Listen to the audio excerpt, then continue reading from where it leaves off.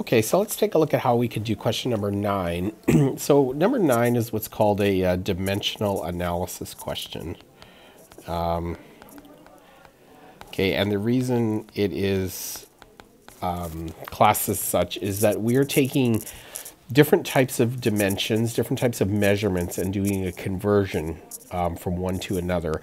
Okay, and depending on how complicated the units are, or the multiple units are, it can be a little bit hard to kind of think how to work through this. Okay, so what we're doing here is we're taking a unit of fuel consumption, okay, which is in one case here given as miles per US gallon. So we have this one car here, the Bugatti, that has a rate of 10 miles for every 1 US gallon. I'm just going to put that as USG. Okay, and we want to move that to the Canadian measurement, which is given as a unit of liters per 100 kilometers. Okay, so to do this, we have to convert two units. We have to convert miles into kilometers, and we have to convert US gallons into liters. Okay, and we also have to invert the way the unit is presented, because the original unit is distance per volume, where the final unit is volume per 100 units of distance. Okay, so this is a question that has a number of steps in which we have to kind of think through how do we do these, all right? So before you can do a question like this, you need to know what are some of our equivalencies here when you are working with any kind of unit or dimensional analysis. So you need to write down what are some of our equivalencies here. Okay, so the first one you need to know here is that there are, in every 1 US gallon, you have 3.79 liters, okay, in terms of volume measurement.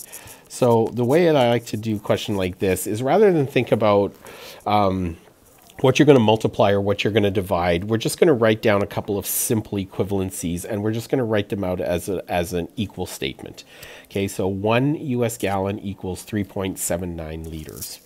Okay, and then the other thing we need to know is converting miles to kilometers. Okay, so we can say 1 mile, and again, you'd have to look this up if you don't know, but 1 mile is equal to 1.61 kilometers. Okay, about 1.6 is the difference. So again, we're not going to know whether we're multiplying or dividing for our units. Right now, we're just going to write down what our equivalencies are.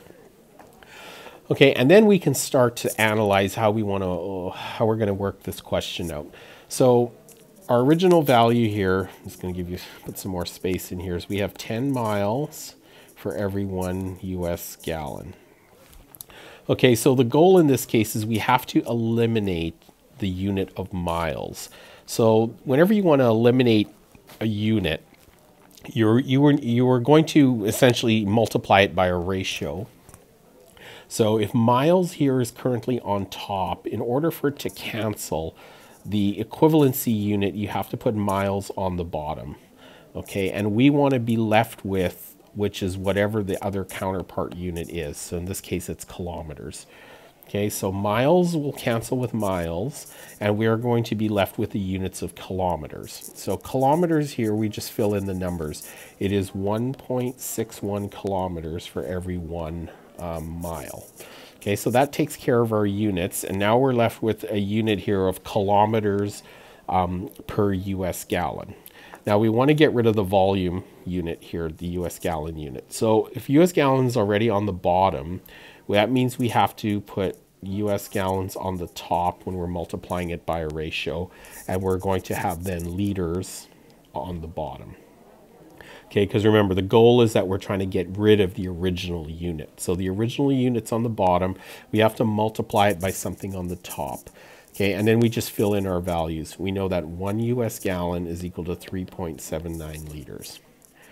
Okay, so then if we work through this, we've eliminated the starting units, and we're now left with units of kilometers per over liters. Okay, which is not exactly what we're looking for at this spot here, but it's something that we can start with. So if you take your calculator, okay, and we're going to go 10 times 1.61, which is 16.1 kilometers. Okay, all over 1 times 1 times 3.79, 3.79 liters. Okay, so right now we have this unit, okay, kilometers per liter, and it says 16.1 kilometers. We can drive 16.1 kilometers, but we're going to burn 3.79 liters of fuel. All right. Now we want to actually have the unit in terms of liters per 100 kilometers. So that just tells you how many liters it takes to drive 100 kilometers. So this unit as it stands right now here is kind of reversed. It's inverted. Okay, so we could just flip this value, okay, because this is just a ratio. So we're going to say, instead of liters on the bottom here, we're going to take this final answer. So I'll just go on the next line here. We're going to write it as 3.79 liters for every 16.1 kilometers. Okay, so now by flipping the units, okay, the top to bottom units, we have what we're looking for in our final configuration, because we want liters per kilometers. But what we really want is we want liters per 100 kilometers. Okay, so to do this, we need to think about how does this actually work. Okay, so I'm just going to fill in a couple things here.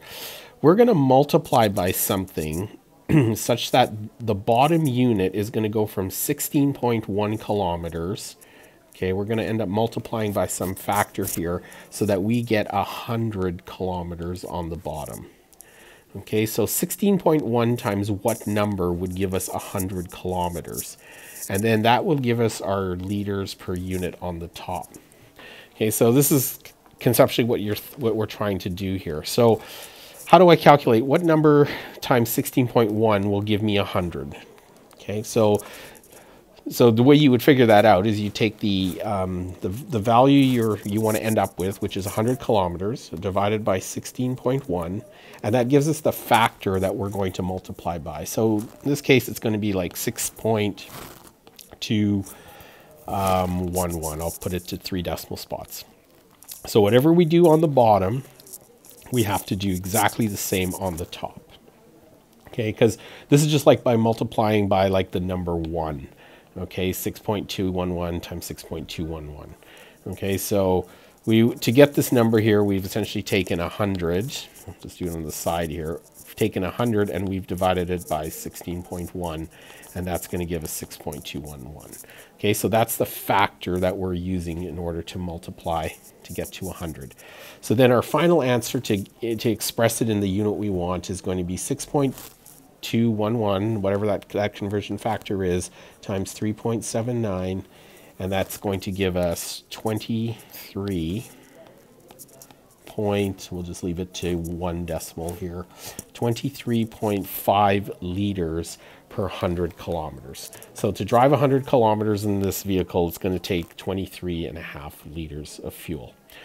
Okay, so that's how you would do that question to get that first part of it done. Then they want you to compare which has got the better efficiency here.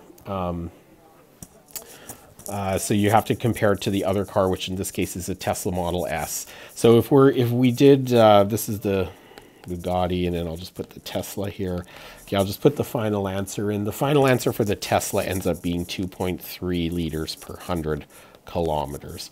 Okay, so the Tesla takes much less fuel to go 100 kilometers, or much less equivalent fuel equivalency. Okay, and you can do the same analysis by just putting in the starting value, which is 104 miles per US gallon, and then working out the same steps that way. Okay, so that's how you approach a question like this. Okay, the technique of this is called dimensional analysis. Okay, and it involves by writing down the units you're starting with, and then figuring out what units you want to get to. Okay, and then applying some equivalencies or conversions where things are canceling. each other top to bottom in order to figure out what your final unit is. Okay, so this type of a question doesn't just have to be with conversions like this. It can be applied to virtually any type of unit or anything that you can measure, and that's a common question that comes up in a lot of other types of situations. Okay, so that's how that question would work out.